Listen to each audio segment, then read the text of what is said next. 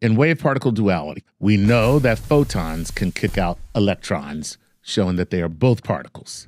We also know that the double slit experiment shows that electrons create wave interference that interferes with itself, so it's a wave, okay? So electrons are waves and particles just like photons, but anybody who's ever used a battery knows how we use electrons as a particle, all right?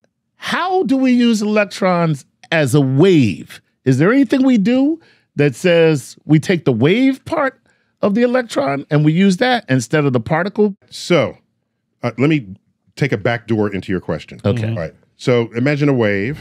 We call that a sinusoid, but it's up and down, like from a sine wave. If you're using light that has this wavelength and you want to take a photo of anything that has detail that's smaller than that wavelength, you ain't getting it.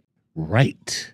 Light of this wavelength cannot resolve any detail smaller than its own wavelength. So how do electron microscopes work? Okay, well, let's look at wavelengths. We get in order of reducing wavelengths. So red, orange, yellow, green, blue, violet, Ultraviolet. Okay, what comes after ultraviolet?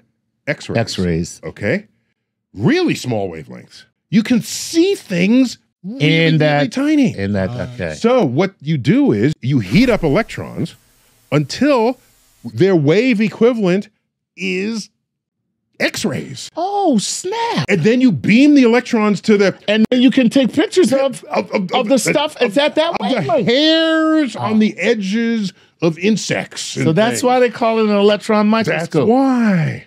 Because the wave-particle duality is being exploited for that technology.